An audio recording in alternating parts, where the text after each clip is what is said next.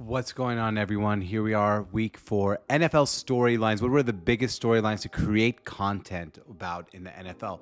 So if you actually follow this channel and this season, what we're trying to do is come up with every single week storylines. Like, what are the biggest storylines where people are going to be creating content over, whether that's going to be game-related content, team-related content, stories, social media posts. We want to analyze what is the content going to be created about. So let's go with the 5 biggest storylines in no particular order. And we'll start off with, of course, Taylor Swift and Travis Kelce. Everyone and their mother, literally, and sister and daughters are talking about Travis Kelce and Taylor Swift.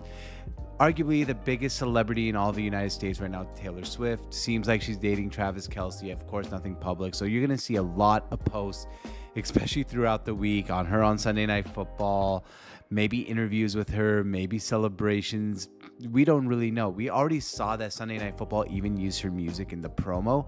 So in general, we're going to see Taylor Swift in your face over and over and over again. And it's a good marketing for the NFL and NFL pages.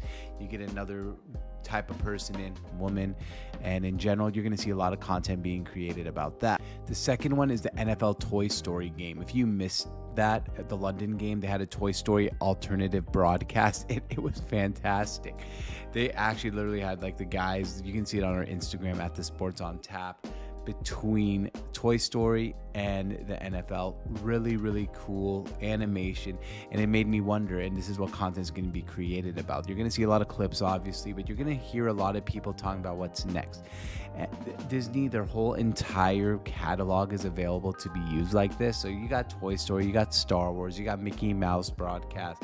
I don't know exactly what route they're going to go to, but there's so many different routes the NFL could go to, and this is going to be really exciting for NFL fans. The third one is the Bills Masterclass. Everyone all week was tooting the horns of the Miami Dolphins, including myself, and the Bills came and thrashed them. It was a masterclass, for lack of a better word, by the Buffalo Bills. And I think we're going to see a lot of people creating content around, are the Bills the best team in the NFL? Were the Miami Dolphins overrated? You're going to see a lot of Bills hype. You're going to see YouTube channels posting about the Bills.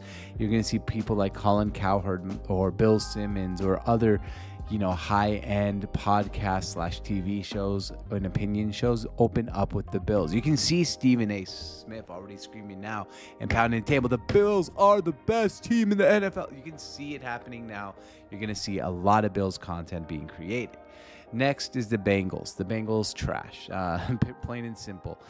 People are going to be asking, people are going to be wondering, people are going to be discussing what is wrong with the Cincinnati Bengals. Why are they not able to look any good so far? I know they have a win, but they're now 1-3, and their offense looks absolutely terrible. They can't move the ball. Jamar Chase said he's always open after the game. Seems like there's a little bit of problems here between the offense, and this team looks like they're just having a season from hell. And I know a lot of people are going to be talking about, and I said this last week, did Joe Burrow get paid too early? I wasn't saying that, but I was saying this content's going to be created around that, and I don't think he did. The calf injury is probably a bigger problem than him getting paid too early.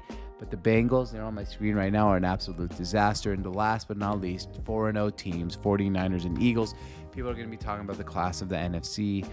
Before this season, so many people, most people had the 49ers and Eagles as the best team in the NFC, and lo and behold, here they are.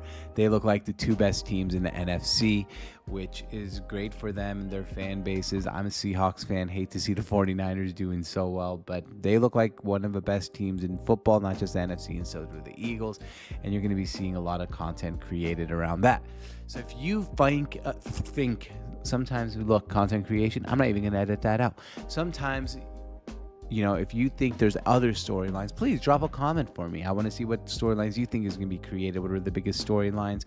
And that's basically the top 5 storylines in the NFL this week that content is going to be created around.